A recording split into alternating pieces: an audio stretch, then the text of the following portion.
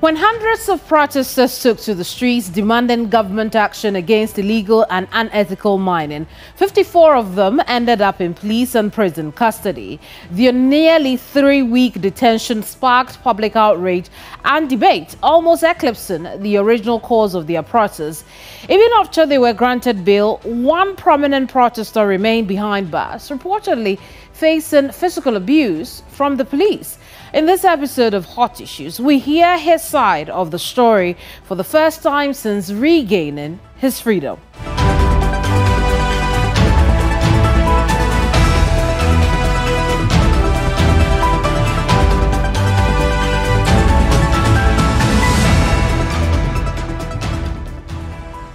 I am Kemeni Amano, and today I sit with a man considered one of the masterminds behind a 3-day Stop Galamsey Now protest.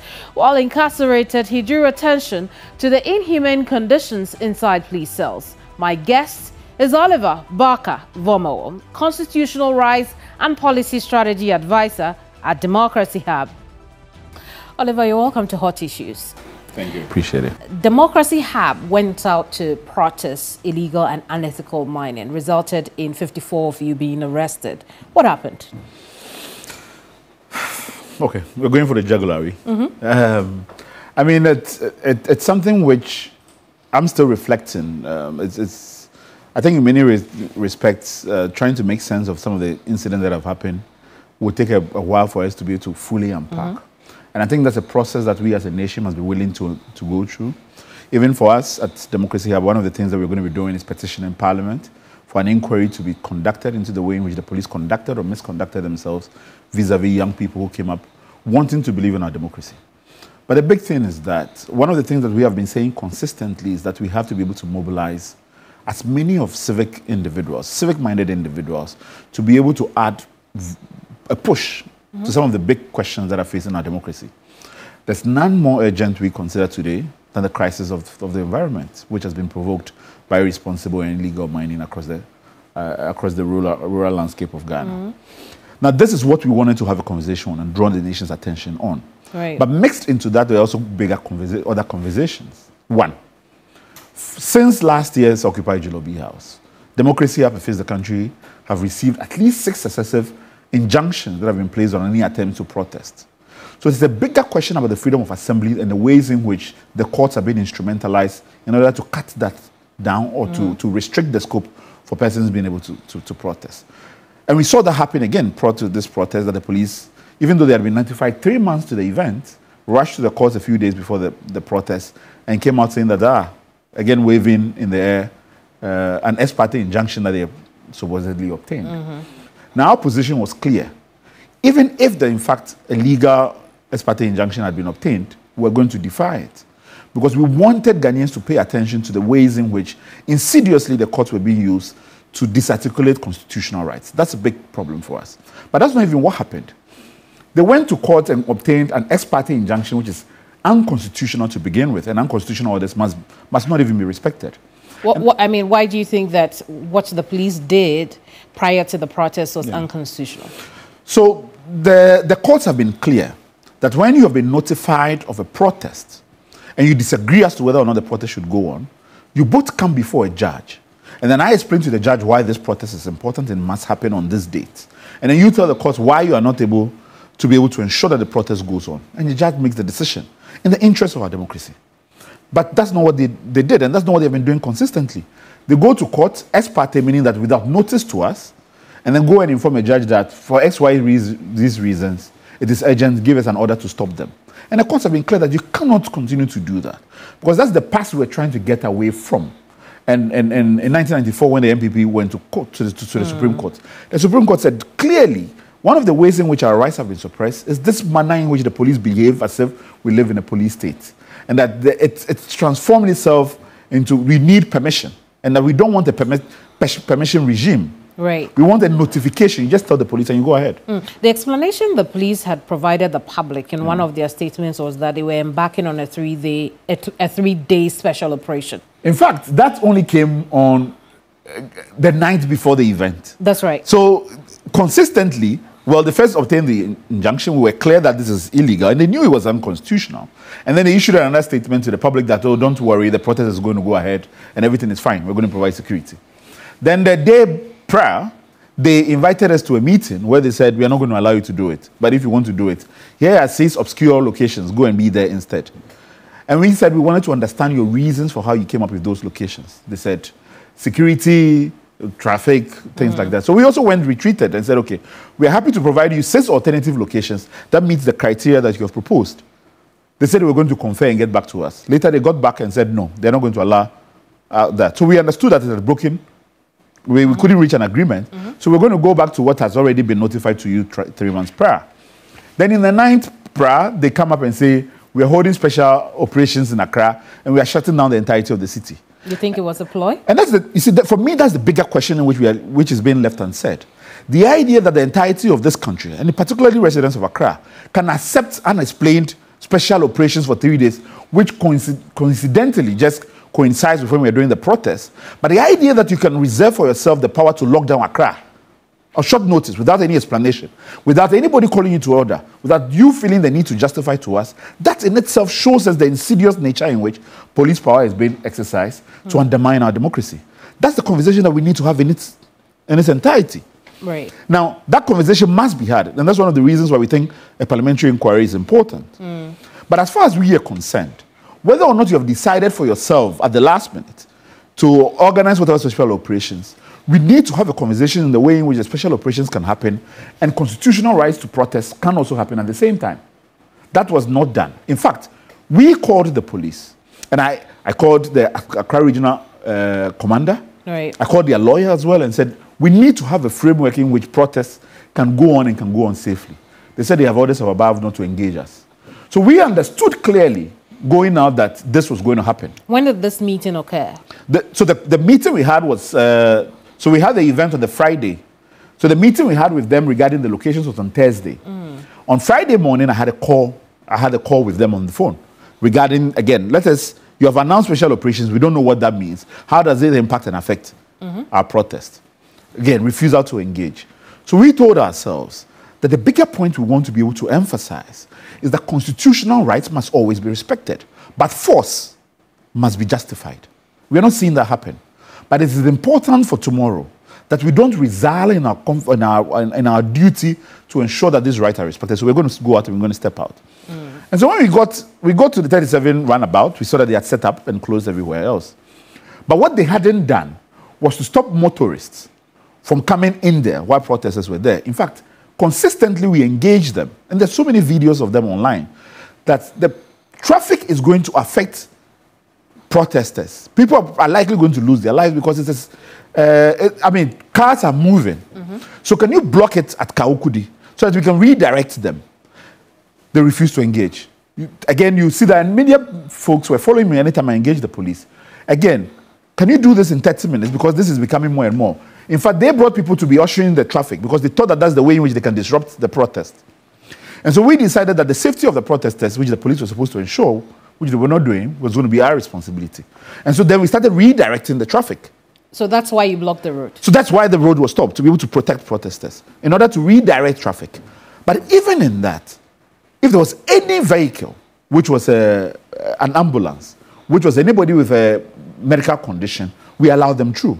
This was consistent with what we did at last year's Occupy Jolobi House. So then the video that circulated with some of the protesters blocking a vehicle that was in an emergent situation from going through because they said they had to go to 37 military hospital, you wouldn't let them go through? Absolutely not. In fact, what happened was that... That is not the case? So that is not the case. So the police had blocked the way to 37. The only way to get there was to use the back. And what they were doing was that even if it was an emergency situation, unless it is an ambulance, they wouldn't allow. If it was not an ambulance, we would then intercede and plead with them.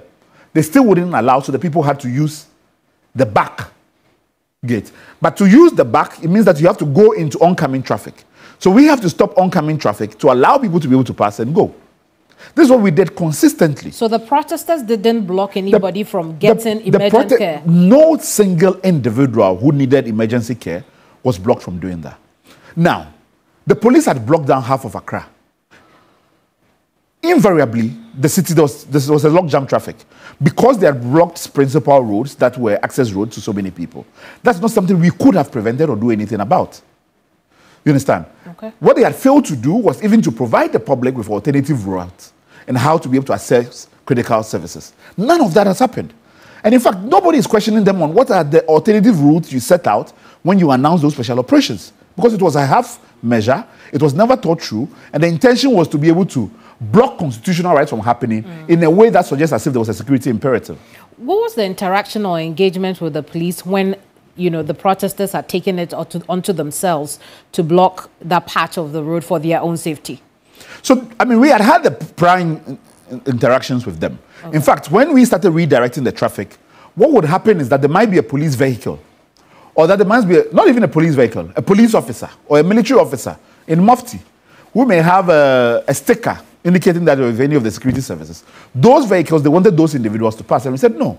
Every individual must then be redirected because we're not going to be able to create a situation whereby ordinary civilians would be affected by the redirection, but then you want to then create favors for persons who are affiliated to you. That we didn't allow. And that I can say categorically, we didn't allow that to happen because we wanted to be fair to everybody else.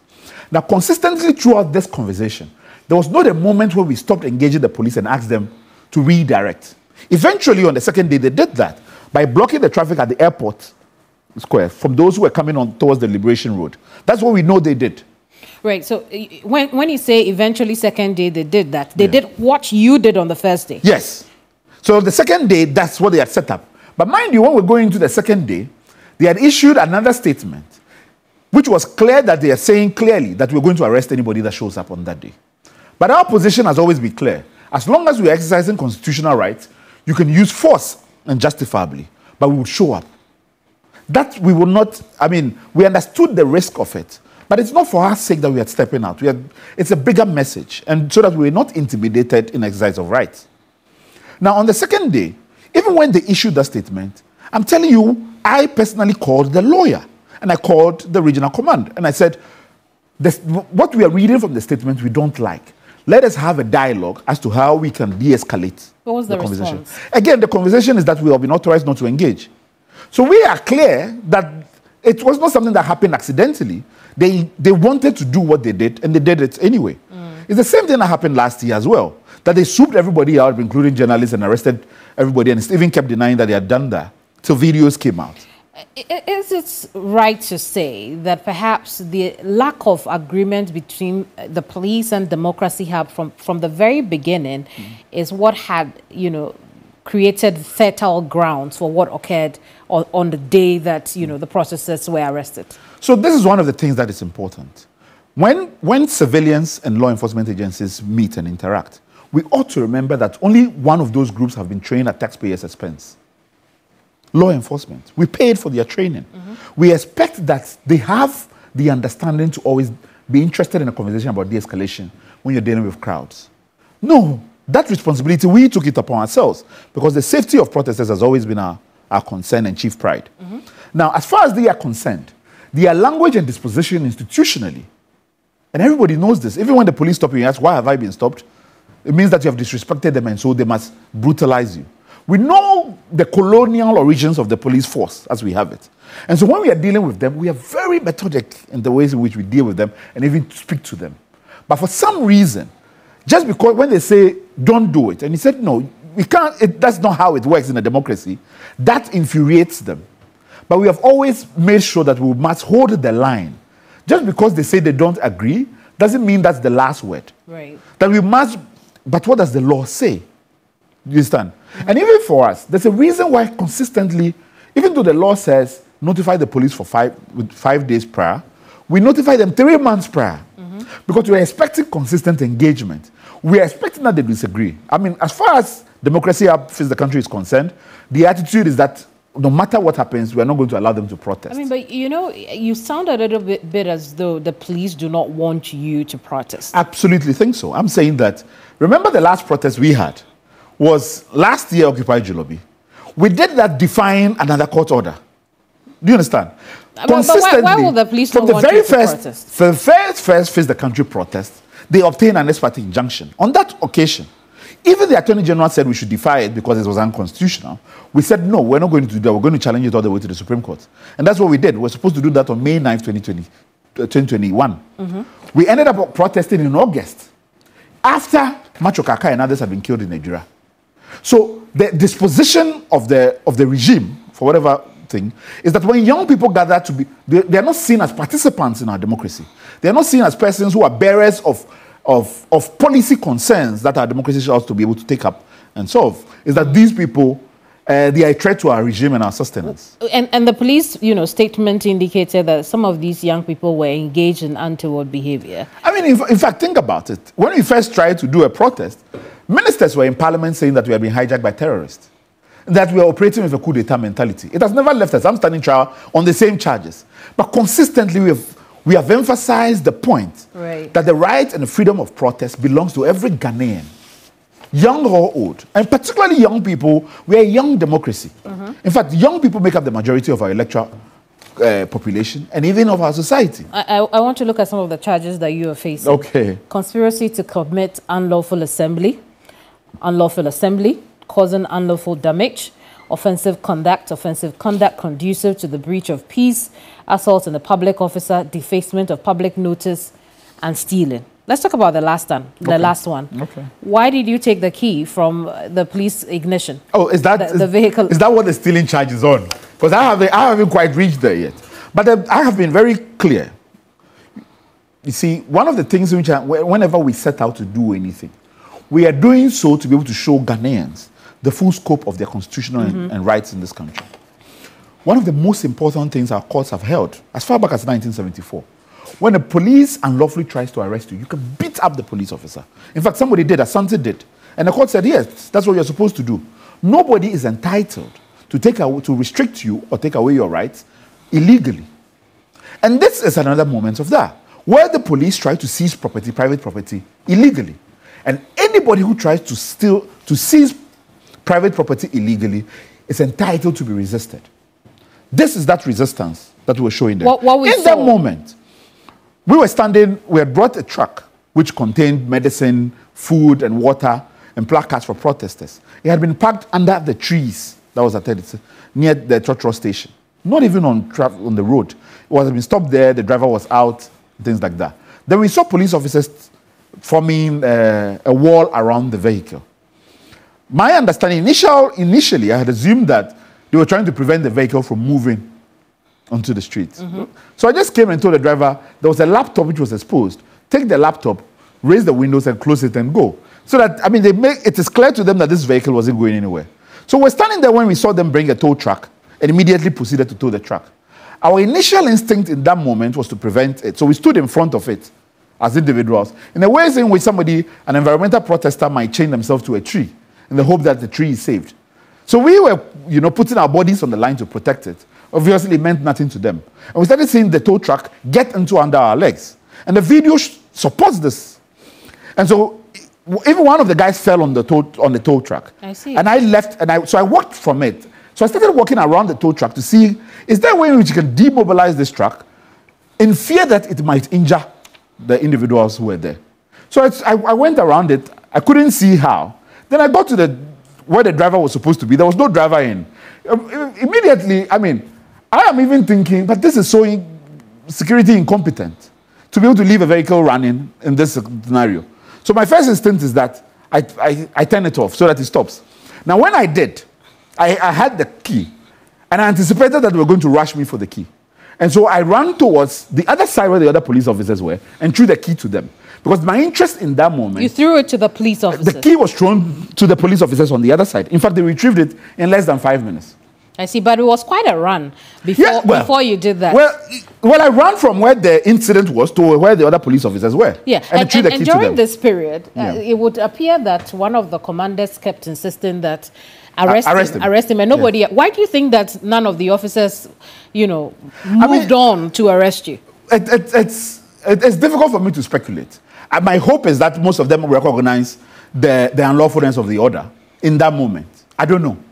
That's my guess. But for several reasons, none of them wanted to move in that moment. I see. Then subsequently, Well, then there was the statement that they couldn't find you. That apparently there was a manhunt for me. We'll talk about that manhunt. Yes. But reflecting on the incident, do you think it was a reckless thing you did? I think that it is reckless to deny citizens of their rights. I will do it today, and I will do it ever consistently. And in fact, I will invite every citizen whose rights are being oppressed, whether you are subject to unlawful arrest or unlawful seizure of property, that you are constitutionally entitled to resist it. Don't look at the fact that the individuals who are involved in that are police officers. In fact, our anthem mandates us that those who are more likely to oppress us is those who must resist. So for me, it makes no difference as to who is entitled to violate rights and who is supposed to be able to protect themselves. Protect yourself always, and I'll do that today. I mean, were you not worried about the consequences that could have... I mean, I am standing there in a public protest, which is a constitutional protest, where the persons have made clear that they were going to arrest us. And in fact, because of what happened last year, we know that when they arrest us, we're going to be subject to inhumane treatment. But we came out nonetheless. Because the bigger message, the health of our democracy is much more important to me in that moment, and will continue to be. Very well. We'll take a break. When we come back, we'll look at other issues in the aftermath of the protest. Don't go away.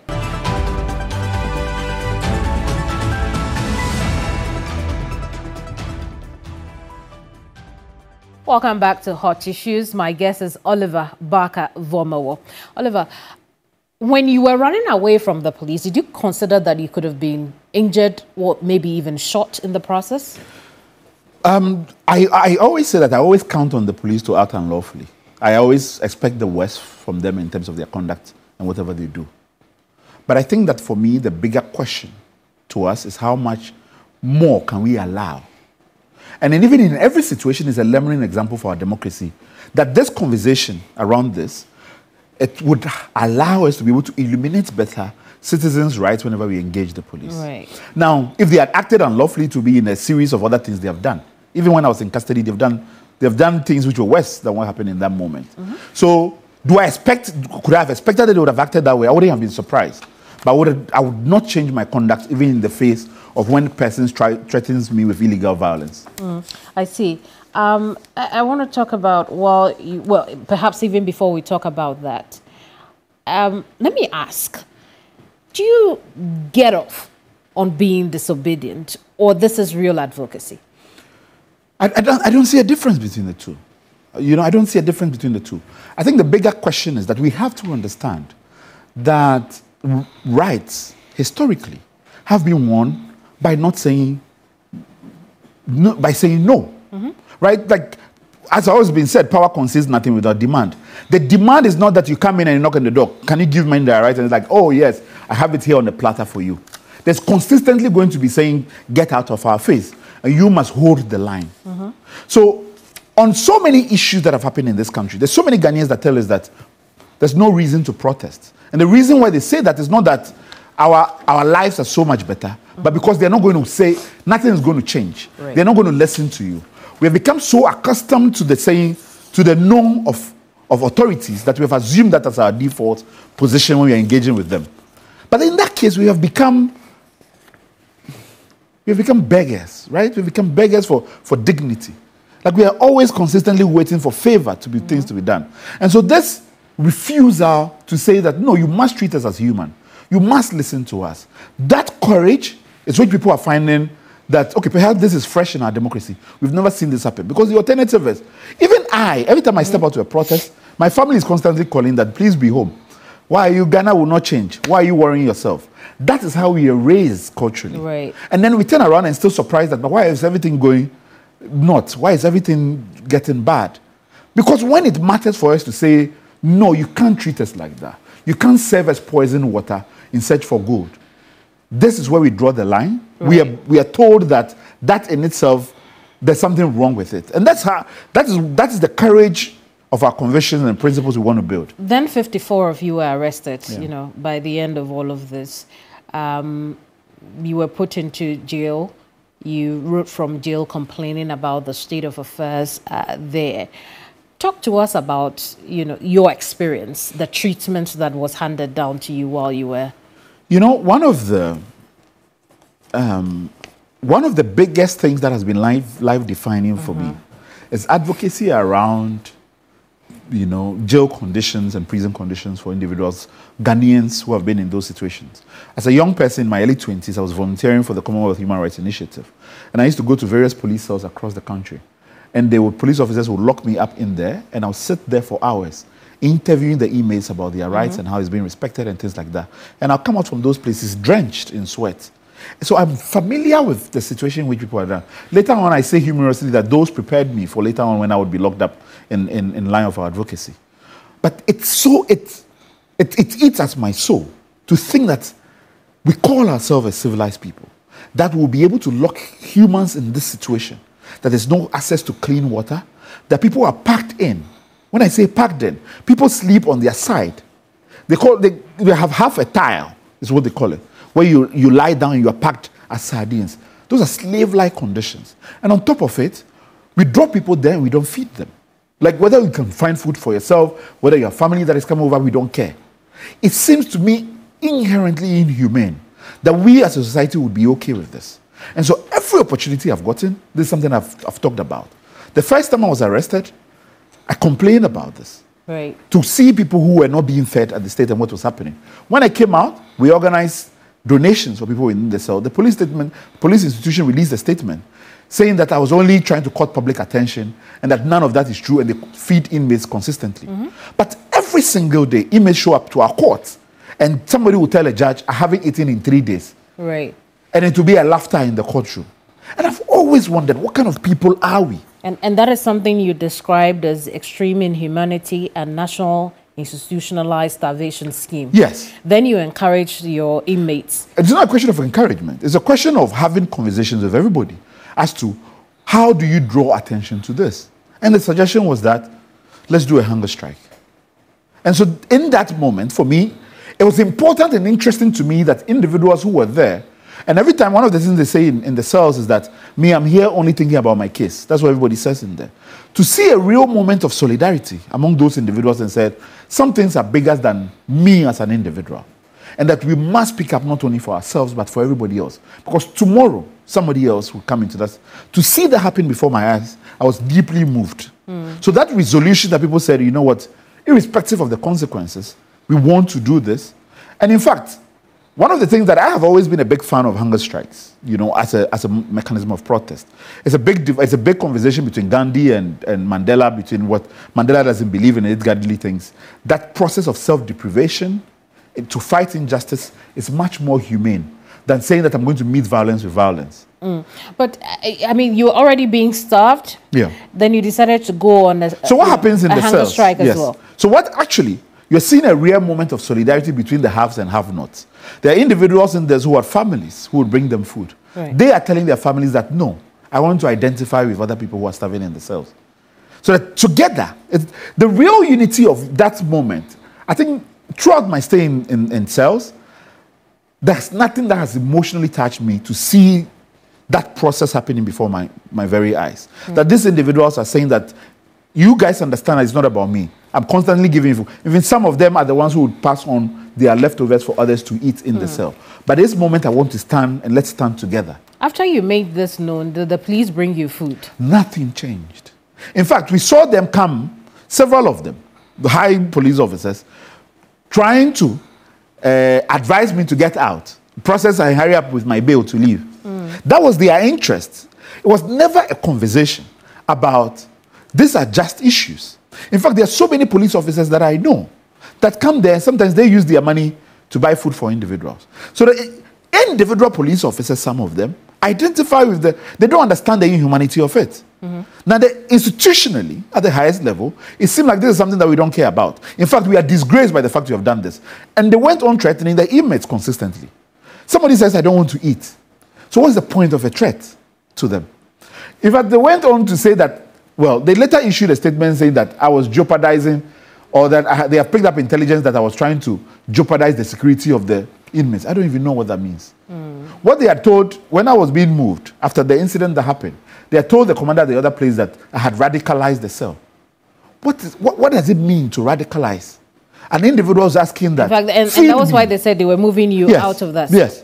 Somebody says, feed me. Somebody says, I'm drawing your attention to my conditions that I'm living in here. And you say that you are being radical. You see, that's why I accept those labels. You're being disobedient and things like that, because they are used in a way in which to create stigma around your just request for to be treated with dignity. I see. You have described the police behavior as coming from a certain regime. When you say that, what do you mean? Well, there's one, that we understand, you know, intellectually, because there's been a lot of intellectual work here, the way in which the police as an institution was formed. That the violent nature of colonial police is something that is known world over. That they were set up in a particular way, and those practices have not completely dissipated from there. Even though we've ushered ourselves into a democracy, the transitioning of those institutions into a democratic institution hasn't happened. No, I mean, I'm asking, when you made reference to the fact that there were orders from above, the police were intentionally, you know, putting, you know, difficulties in the way of democracy, have protesters. What did you mean when you said there appeared to be a regime? No, what I mean, I'm describing what we are witnessing as a regime. Oh, right. I'm describing the regime that we are living under, those we vote for and who have consolidated themselves into a class of people that we can't demand accountability for. While all 54 of you were in jail, conversations went on around the country. The conduct of the protesters became a focal point for these conversations. When you heard behind bars how conversations were going, outshining, you know, the essence of why the protesters were there, to protest illegal and unethical mining. Did it bother you that, you know, we were not talking about galamsey, we were talking about the conduct I think that's one of the things in which, when we want to be analytical, that the first day the protest happened without incident, the police kept issuing statement upon statement that were being violent. And when they do that, we show them pictures and we do video live, showing people playing football. Everything, they were trying to condition the atmosphere to use the violence they did. And one of the things that happens in many protests, it happened even in Kumipreko, is that when violence is used in the manner in which they use it, it detracts the conversation from what the issue is. The protesters do not go out and say that we want to be violent towards you. We are very set on the conversation we want to have. But they understand that even when they have been brutal against protesters, when press cover it, they don't say police beat protesters. They say police clash with protesters. There's a scuffle. So the language creates a sense of where that we are meeting them with violence. And that becomes the scope of the conversation. In fact, when you think about it critically, they had two videos on loop. The video of me taking the key, not attacking anybody. We are disabled. Yes, we had demobilized the vehicle. We own that with our chest. And then when they had some individuals lined up and pushing back at one person, they had those videos on loop consistently. You would not see 54 isolated incidents of people, they said what, assaulting police officers. I don't know, there's a litany of offenses that people have been charged with. They had that on loop because they had their own camera people. They're calling the police TV now. And their essence is that let's just churn out sensational video as quickly as possible and get people riled up. But we were certain that cooler heads will eventually prevail. And it did prevail. That at some point people said, wait a minute. This is bigger, this is beyond what you're claiming. But the police succeeded. We had politicians. I mean, of course they did. We know that the success of it is short term. The success of distraction is always going to be short term. But in the long run, that's why Martin Luther King talks about the moral arc of the universe with long, but it always bends towards justice. That eventually that would happen. And when that happened, we saw the beauty of it. We saw the Catholic Church speak up. We saw various civil society organizations issue statements criticizing the police conduct. We saw other people organize protests demanding for free the citizens and also drawing back attention to the democracy. So it failed. I mean, and so particularly that when you were in jail and you saw people who were demanding your release together with the 53 others, how did that make you feel? Well, I think for me it's a verdict of the society generally as to whether or not we're believing the attempt to, how do you call it, to redirect the conversation or bring it back to the table. I think that is important that I've always credited the Ghanaian with incredible intelligence and sense. And we saw that on display. That people recognized and saw through the BS, for lack of a better word. And for me, it's a, how do you even say it? It repays my enduring faith in the Ghanaian spirit. That eventually, despite all the fear that people tell us every day that they harbor, that there will come a point where they will stand up for justice. And I've always bet my life on that. And when people tell me that, are you not tired? I am never tired in believing that the Ghanaian will show up. And I think that they did show up and they will continue to show up for young people. I see. I'll piggyback off the question, are you not tired? Because this is not your first time in any encounter with the police. No. Oliver, what do you want? Why do you do what you do? You know, I don't understand why our society has not been able to find a way to solve poverty. It's man-made. I don't understand why we as a society can watch our environment being pillaged to this level. And everybody will say to us, I'm only thinking of myself, I don't want to get involved. It doesn't seem right to me. The demand for dignity, we cannot be tired of that. For me, perhaps it's been a question of a difficulty adjusting because I spent most of my life, the greater part of my life I've spent outside of the country. And that I've seen that. I've seen even in societies we think are better, every day at Trafalgar Square, over 100,000 people show up to protest every single day. Even they that are treated better than we are. Even they who animal rights, even as our people say, that even animals have rights that are protected by those society. They continue to show up and demand more.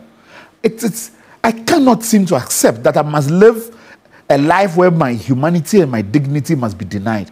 That I must go to a prison where everybody doesn't eat. So, okay, well, this is how it is done. That we must, well, the environment is destroyed, but everybody is afraid. We can't say anything, no. I can't accept it. And no matter how people push me down and want me to accept that reality, it is never going to happen. I'm never going to be okay with living the kind of life that we have been told to live. So that's the change I want to see in my society. And whether it happens in my lifetime or it doesn't happen, I would not stop trying to see a better tomorrow. What would you call the life we live here? I think everybody should describe it for themselves. I think every Ghanaian should look at themselves and wonder and say to themselves, is this what I deserve? Is this what our founding fathers envisaged for us as a people? I think that conversation we need to have with ourselves. For me, the most depressing thing I've had to live with is waking up one day and seeing that, wait, this country is not going to change in my lifetime. You know, because we all grew up believing that tomorrow will be better, the Vision 2020. We still have a hope of seeing a different Ghana. I got to a point where I realized that, no, it's not going to happen. And that realization, as depressing as it is, it moved me to demand, how am I going to ensure that tomorrow's generation have a different reality and engagement in society? That's my mission and core. And I think other young people who step out as well have realized the truth of that. And so we're not doing this because we believe that in our lifetime, true change that Ghanaian is deserving can fully happen. Oliver, we'll take another break. When we come back, we'll go into the details of the experiences you had while in jail. You talked about being beaten. I want to learn more about that. Don't go away.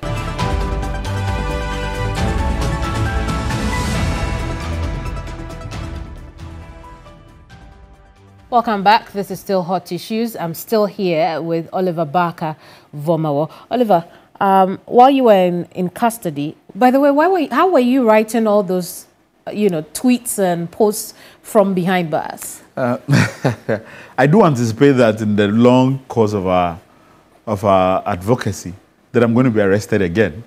That let's not allow a revolutionary to reveal all their secrets. I can respect that. I can respect that. But let's talk about one of those things you tweeted when you talked about being beaten. What happened to you? We saw your bloody wrist. What happened to you? You know, one of the things that I'm still coming to terms with is that I understand that the police were going to be very discomforted by the fact that myself and other inmates were talking about the conditions under which people were being held. I understood that. And I was expecting that even in their embarrassment about it, it will move the humanity in them to want to have a conversation about it and deal with that. What I didn't anticipate, even in terms of all the brutality I'm aware of, that their reaction to this would be violence. Then I know that, for when people are weak-minded, that their response to even a genuine conversation is to use force. That's fair. On Saturday, so the first day, perhaps on the Friday, they were still quite tentative about, is this really going to happen? To see it hold, those inmates that their families brought food to them, returned the food away, said that, no, we are not having any food. or anything like that. To see it hold on the Friday, I think gravely surprised them. So on Saturday, that's when they first started. They took one of the inmates out who they sent to in Sawam. You know, were threatening the other people, were going to disperse you and things like that. So I was lying down reading, and that's what I spent most of my time in cell. I tend to wake up very early. Most people wake up around 12. I wake up at 5 a.m. and start reading till most people. So I was reading. Listen, incidentally, in the police station, there's a TV that serves the police officers. If you come close to the cell gates, you can see it. So I was watching Key Point that was going on here in the morning. Until then, when they were in break at some time, I went back and relaxed, started reading. And then about 6, roughly 6 to 8, I saw 8 later, but I think 6 entered the cell, heavily armed, and then started shouting at everybody, go back. So they pushed everybody into a corner, right? And then they asked me to step out, so isolated me. And so I stepped out of the cell, and I came outside. Then one of them asked me, where are all your things? And so I asked them, what's happening? Why are you taking them? Then he repeated, where are all your things? I said, I want to know what's happening. I don't know what happened next. One of them had my neck in a lock. The other one was forcibly trying to put a lock on me. The other one was stepping on my feet with their boots. And then before I realized, punches were all over my face. This is within coming out of the cell and behind the police counter. There was no conversation at any point. We want to move your cell, go somewhere. So we anticipated that was going to happen. In fact, when the first person was being moved out in the morning to Insawam, the cell got together and started clapping for him. The cell started singing gospel songs when the person left. Right. So we anticipated this was going to happen. So when they came, why are you moving me is a question. Or why are you go? How many police officers were involved in this? Now there were. I know that there were 8 of them who held me and started punching down on me in that moment. But there were more as well because they had 2 separate vehicles as were being transported to the other place. For just you? For just me. So there were several individuals. Now think about it. This is not the first time I've been removed from the cells. So many times I've been asked to come out. At no point, in fact, every time that somebody comes to the counter, tells the counter CEO, they tell me, they open up, I come out. At no point have they come, unlocked it, and come in there with force. In fact, they wanted the inmates to see the brutality of that encounter, I think, to be able to put the fear of God in them. So for me, it was deeply surprising to see that happen. I couldn't for the life of me understand. And all of this was supervised by the individual, the 2IC of the Accra Regional Command. He was standing there. I see. And as this was going, he was shouting profanities at me throughout the incident. And so the process of doing that, and the intention obviously was to beat me up and do all of that. All of that happened. And then they ushered me out. I was in a boxers, and I was in a white top that I was wearing. That's all I had. There was no slippers, there was nothing. I was just bundled and thrown into a vehicle. I had no idea where I was being taken to. I had nothing. In fact, I didn't realize I was bleeding so much till later on, halfway into the journey, you know. And in that moment, I kept asking myself, like, what to do, because I was extremely agitated from what had happened to me. Right.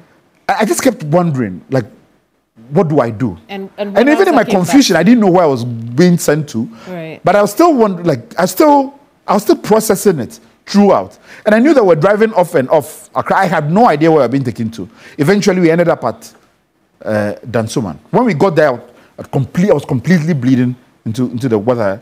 You were drenched in your... I was drenched in it, you know. In fact, I know I could feel that this hand, there was a problem because I couldn't move it as much, you know. And the blood was still coming even as we were sitting there. So when they came to there, they spoke to the officers. They were going to throw me into the cell. In fact, they put me in the cell in there, and I was in there for a while. And then they came back because I'd asked the commanding officer there that I wanted a broom because it was extremely dirty. If I can get a broom to sweep, so he brought somebody that the person should sweep the cell, and I told the person no, I'd rather do it myself because I don't want to burden anybody. So I started it, and then they asked me to come out of the cell, and they brought me to come and sit down again. So as I was sitting there, Then the 2IC, who was supervising this, starts again with the insults, right?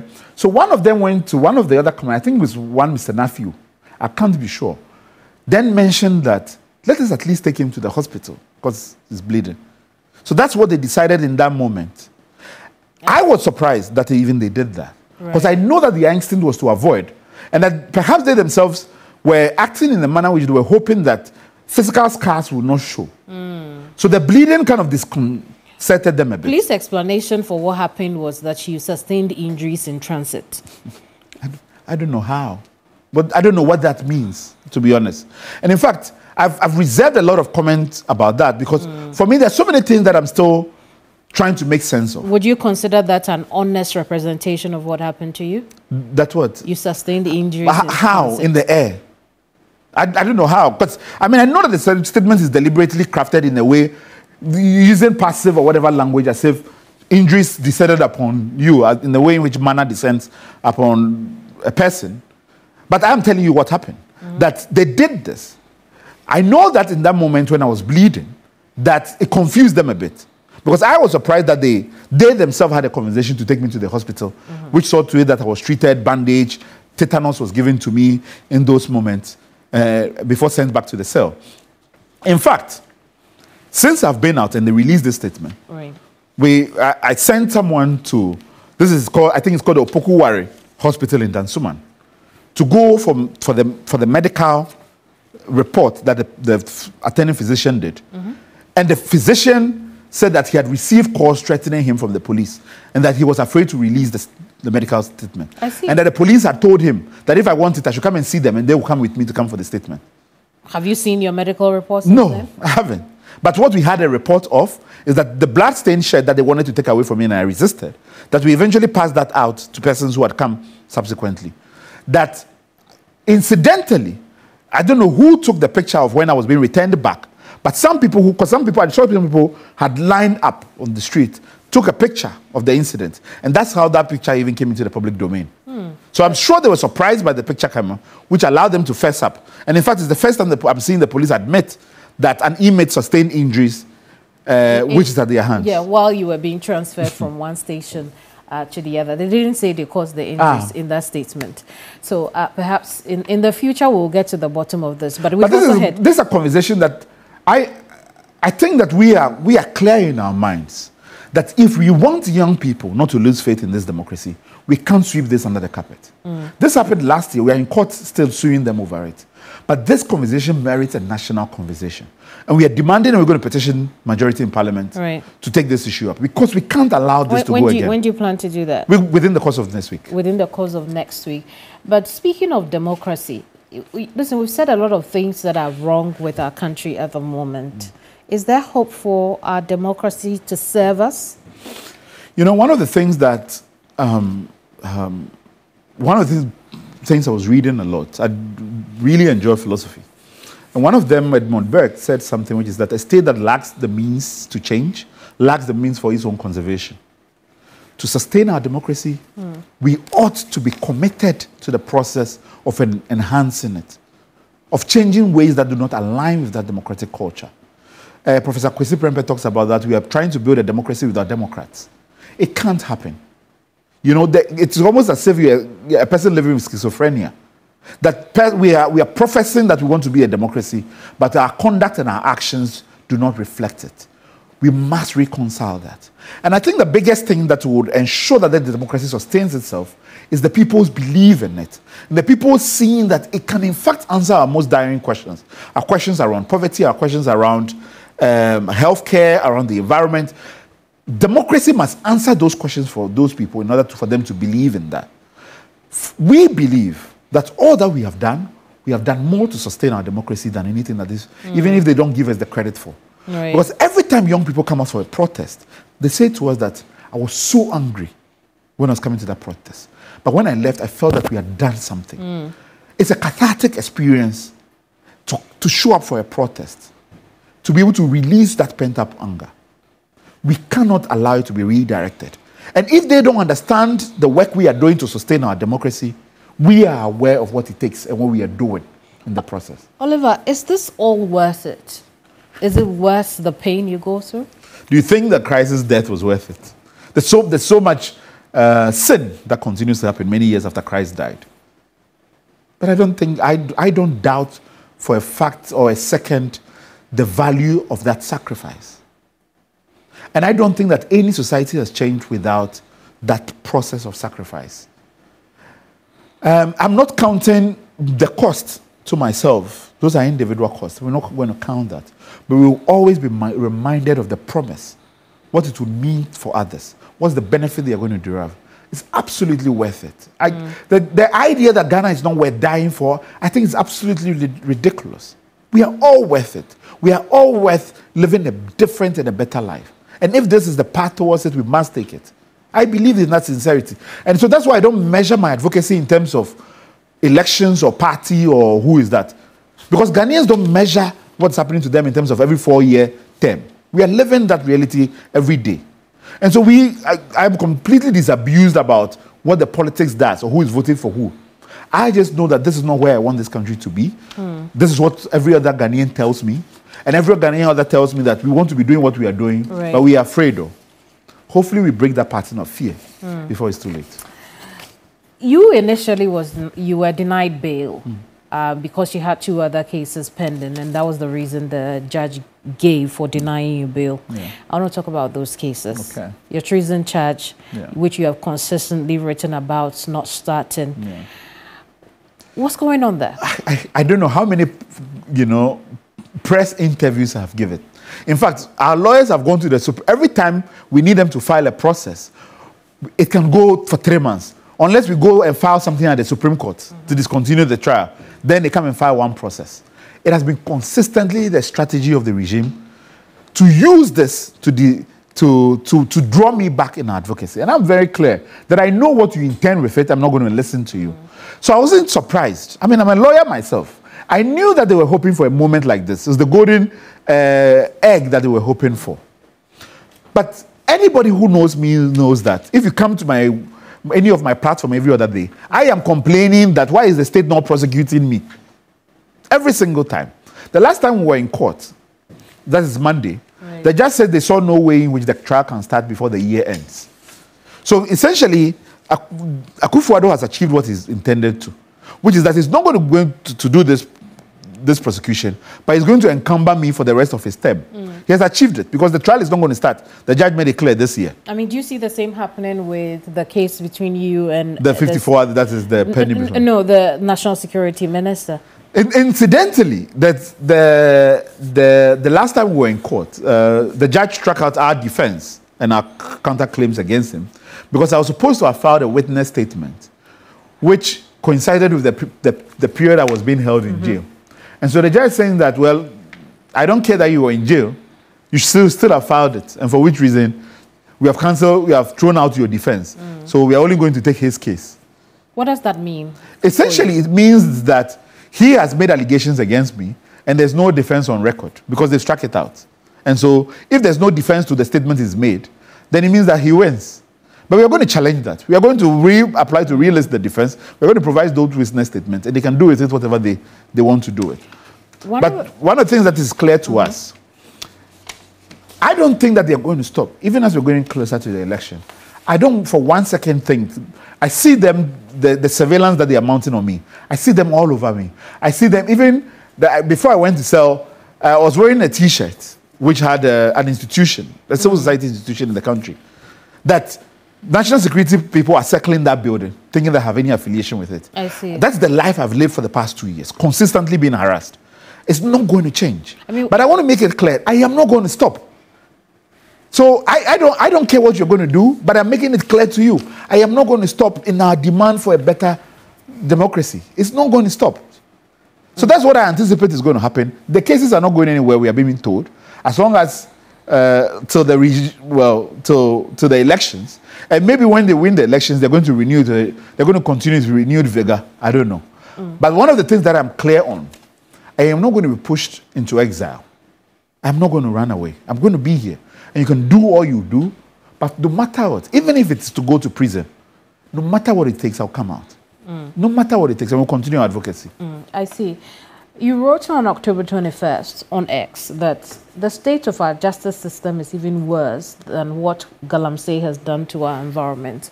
Without going into that statement, I want to understand from you whether you think that, listen, this current administration could do something spectacular to put this country on the right path before they wrap up. Well, I'm still holding out hope when the president says that he's putting his presidency on the line for galamsey, for instance, that he would resign from office. He still has a few months. I'm still consistently hopeful that they'll be struck. Resign? Yes. That he then will show Ghanaians that I put my presidency on the line and I failed to do that. Sometimes there's sparks of these things in our democracy, as bad as it is. That you had, I think his name was Kobna Donko, who was Minister for Power, who said if you don't get the electricity by December, he was going to resign. He did resign. Now, the presidency claims that he's put his presidency on the line. I don't know him to be a man of honor, but I can be surprised, and I allow room always to be surprised. So that if he is compelled by his own words, hopefully he does that. It might give the people a sense that, hey, when leaders promise something and they fail at it, they give us an indication that they are people whose words matter to them. That in itself is a lesson that they can teach our democracy, no matter how much minute. It might give us the hope that, in fact, when they misbehave, we can demand accountability and we can achieve something. That is the best gift I think he can give to this democracy. Oliver, thank you for coming. I appreciate you as well. Oliver Barker Vormawor has been my guest on Hot Issues. If you missed this, watch it again on Facebook and on YouTube. I'm Kemeni Amano. I'll see you same time next week. Bye-bye.